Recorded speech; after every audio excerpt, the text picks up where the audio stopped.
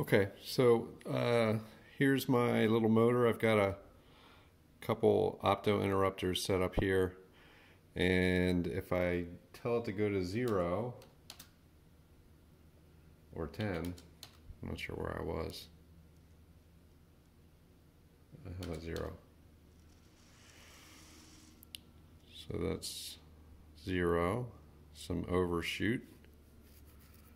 I tell it to go to 20.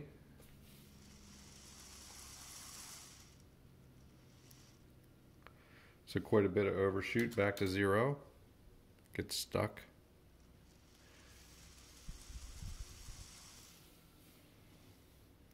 So I have position control. The problem is that this, I'm going to turn the power off. This little L293 is it just gets terribly hot right away.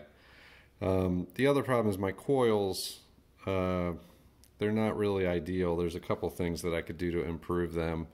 And the whole setup is bubble gummed together. I've got some zip ties holding the coils on. That works kind of okay.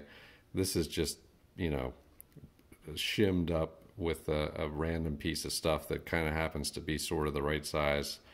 But it actually, the encoder works and the position control works for simple FOC. I also got the velocity control to work. But I think the two limiting factors really are this L293 and then the Arduino Uno. So I think what I'm going to do next is replace the Uno with an STM32 or an ESP32, and then use a different motor controller, because this thing, it just can't really handle the I guess the switching frequency. I'm not really sure what it is. I had the voltage limited to a 0.5 amp.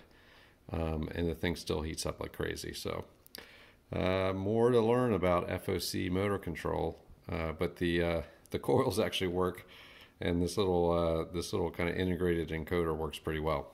Anyway, thanks for watching.